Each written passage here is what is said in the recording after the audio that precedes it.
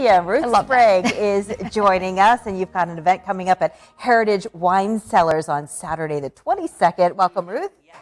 Yes, I'm doing it with my dear friend Stevie T. He's another local medium. He's the Lake Erie medium. I'm the rock and roll medium. He's the Lake Erie medium. I love it. Talk a little bit about how you got that name, the rock and roll medium. Oh, it's a tag that's stuck from Rocket. It's from Mojo and AC. Mojo's actually responsible for it. Okay. So I've basically been the rock and roll medium for I don't know how many years now with those guys. And it just got to the point where everybody was identifying me as the rock and roll medium. Whenever I was out, it's like, you're the rock and roll medium. I know your voice. You talked to my husband. I'm like, I hope it was good. Really hope it was good, messenger. Sweetie. Yep. When did you first realize that you had a gift for this? 5 years old. And how did that happen for you? I woke up in the middle of the night and I saw this angel and this guy in a black suit standing at the foot of my bed. Little kid, I'm covering my head. I don't know what this is, but it didn't feel threatening to me. I wasn't scared. Talked to Mom about it, and she like kind of bit her lip, and I was like, oh, that's Mom's signal for something. We're going to have a talk. And she told me that this runs in the family and that everything is, she's going to take me. We're going to have a talk with great grandma. All women in our family have this gift. My God. So how did you cultivate that as you grew up?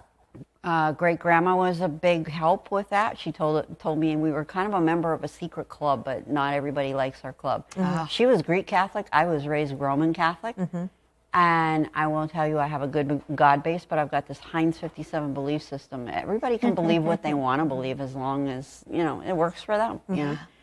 But then after that, when I got a little older, it came back because I was told, we can't believe in that. We can't have that out in public kind of thing. My dad said, we don't believe in that crystal ball stuff. And I'm like, okay. So as I got older, I had teachers. I kind of started going, and I got connected with a spiritualist church, and I had a really good teacher there.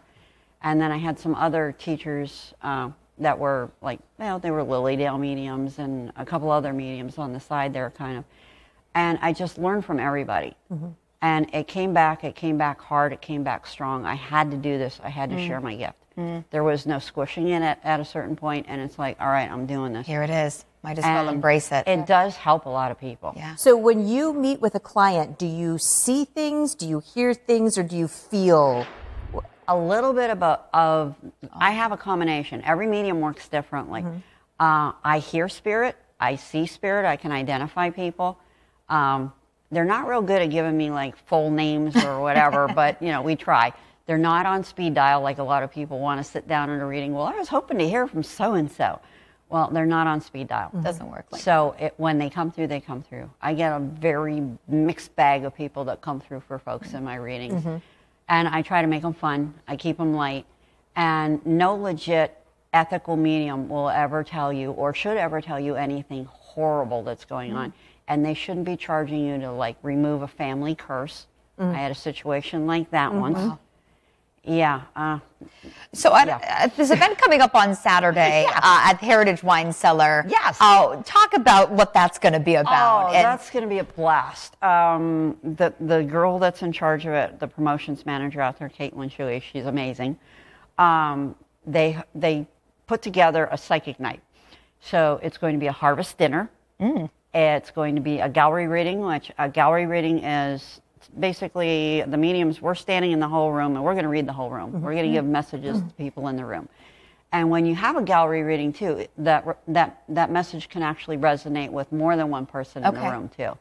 So, and then we're going to do some private readings, and then we're going to go home and drink some wine. I love it all from start to finish, Ruth. It sounds fantastic. And again, that is at Heritage Wine Cellars this coming Saturday, and you can contact the winery about some ticket information. Right, and then I've got Cauldron and Thorn tomorrow. Every Thursday I'm there doing readings.